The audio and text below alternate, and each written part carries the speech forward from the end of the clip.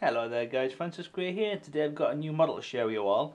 This is a repainted Leonardo da Vinci's flying machine, which was heavily featured in Assassin's Creed Brotherhood.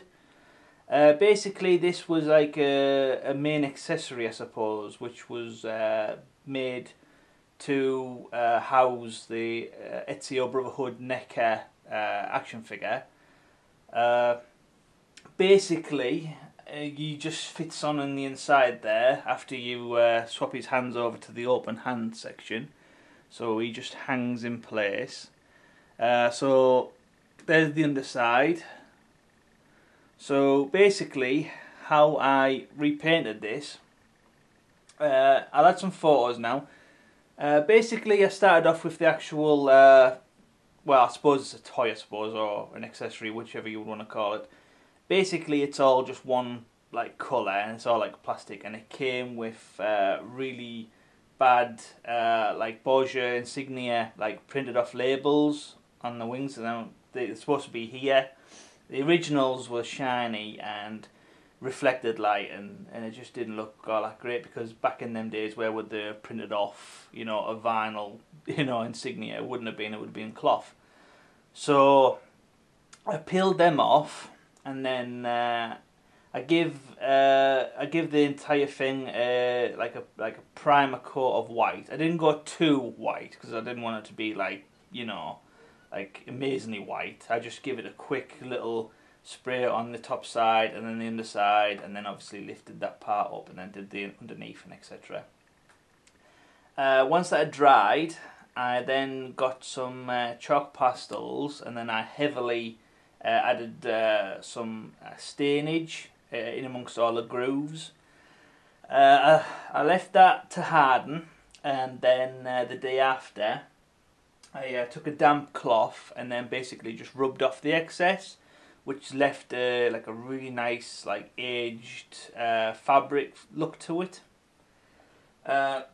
Excuse me. And then after that, I gave a couple of coats of dark brown to all the wooden parts to highlight it from one to the other. Here's a photo of half of it painted and half of it as it was, like more or less as it came. So you can see there's a huge detail difference there. Basically, you built that up on the top side and underneath, and all the little like moving accessory parts, which took a long time to paint, I'll tell you the truth. And then once that had dried, I used a lighter brown to add some stainage and highlights, so it looks like it's wood rather than just a standard dark brown. I give it a couple of coats of matte varnish to help protect the paint, because one problem with this is there's quite a lot of straight edges. So while you're like holding a bit like where it was supposed to be wood, while you're holding it and moving it around the paint, your fingers are rubbing off the brown paint. So you need to protect the paint with varnish as you go. So there was a lot of like really like, and to get into all the little nooks and crannies and where have you. So yeah, so once I give that a couple of coats, I then painted the rope on all the different rope parts. Once that had dried, I added a bit of shading to that as well, and the last part was adding the metal. So that's just basically like a dark chrome silver that I used. So I used that on all these parts here, the little like wing nuts at the top, this part here, and then obviously the main cannon at the front. And after that, the only part that was left after that was the burning tarp. Now the original burning tarp looked good, but for me it looked a bit too much like a cotton bud, like the end of a cotton bud. I wanted to emphasise that it was like fire, that it was that it was going to be used as a weapon. So I took some Aves epoxy modelling clay and then wrapped it around the end, pinched off some little little flame wisps at the top, left that to harden, and then I used some metallic orange paint that I had as an undercoat for the flames, and then I added shading underneath with some red paint going up into the base coat orange, up to a light yellow on top. I'm really happy that how that turned out. It all still fires, it all still works. One thing I forgot to mention is I had to repaint the Borgia insignias as well, but that could be done at any later point. You don't have to have a specific point in that. You could do that like halfway through, or you could do that at the end.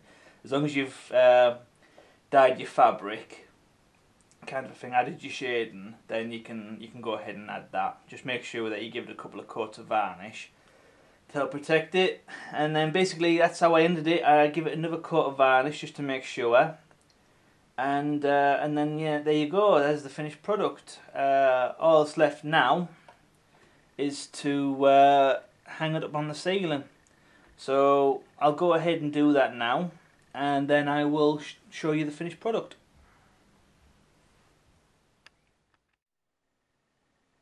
Okay, there you go guys. So as you can see, he's up on the ceiling there. He's suspended by your 3 press pins on the top, which should be strong enough.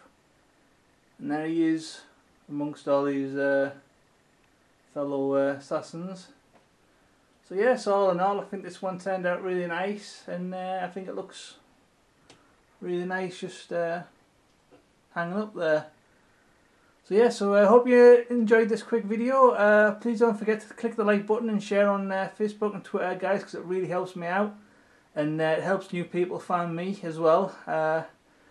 And nothing else to say, but just hope you enjoyed it, and see you next time. Thank you very much. Goodbye.